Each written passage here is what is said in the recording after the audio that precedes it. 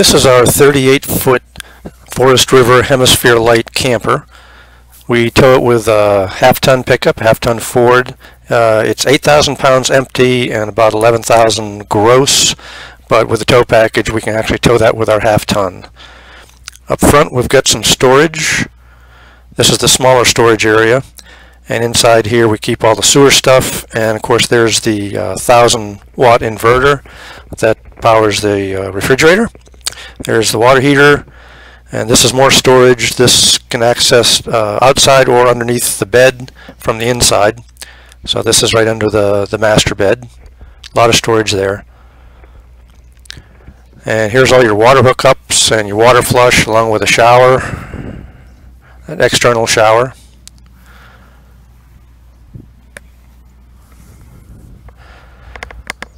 It's all aluminum construction, so when you look down the sides you don't see any waviness. You don't have to worry about the water rot and stuff like that that you would with wood construction. There's all your TV hookups for satellite or park cable.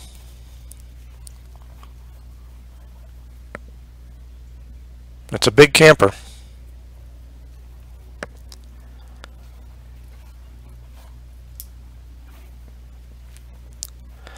And there's the model. It's a 326 RL, and as it shows there, it's aluminum construction, all bonded. Little external power. It's got external speakers too for the stereo, and it's wired ready for solar if you want to add solar onto it.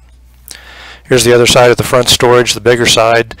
There's the load leveling anti-sway hitch that of course comes with it, along with the rest of your plumbing hookup and cable and such. We keep all that stuff in there. Here's what it looks like with the slides out. There's two slides on this side and a single slide, a big slide on the other side along with the awning. And we're going to go ahead and take a look inside.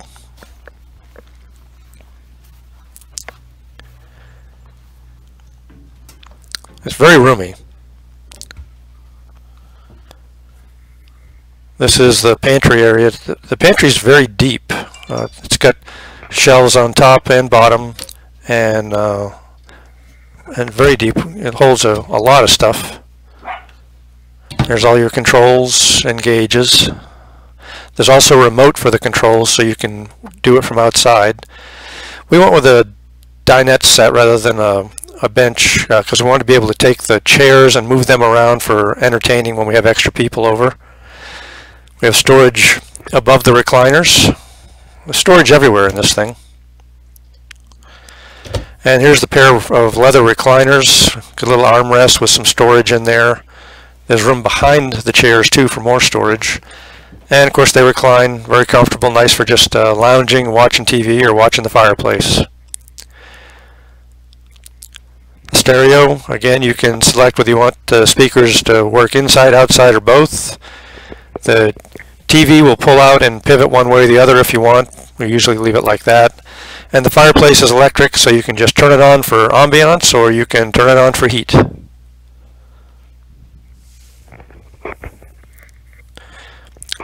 I love the look of the stone fireplace too.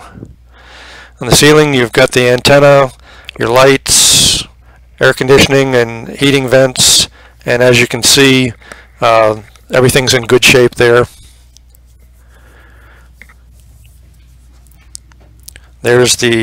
That's a hide-a-bed, leather hide-a-bed.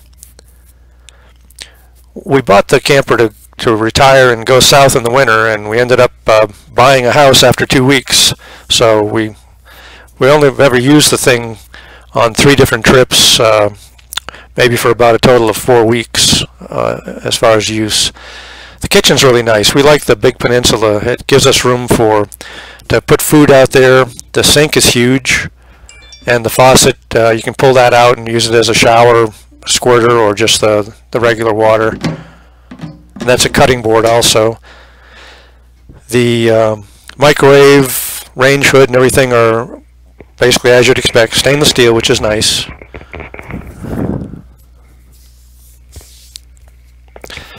And the stove looks like we've never used it, but we do. My wife cooks a lot, and on the trips that we were on, We definitely use the stove and the oven. They both work very well.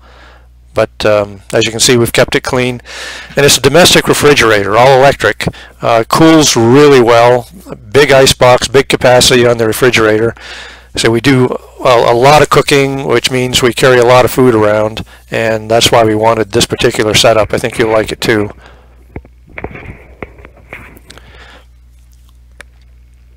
The inverter powers all this, and it powers through your trailer hitch. A lot of storage in the kitchen, both under the sink, under the peninsula, and then you've got 3 deep drawers.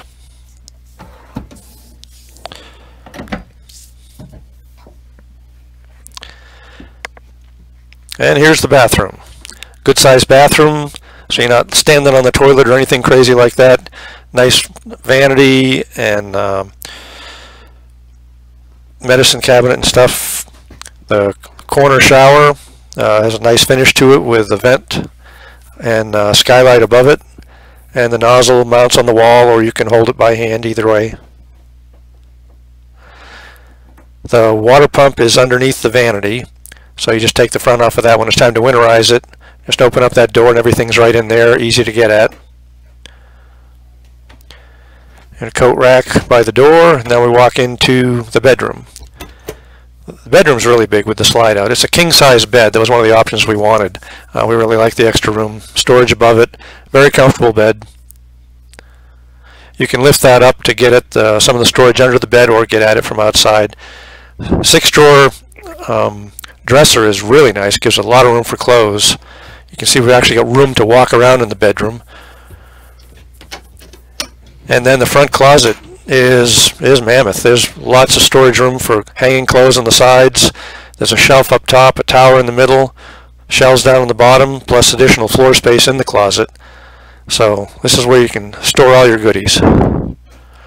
Looking back, you get a little better idea of the size and floor space that's in the bedroom.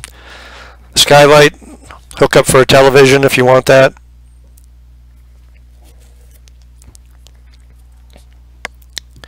And mirror for dressing, and then you can go back into the bathroom.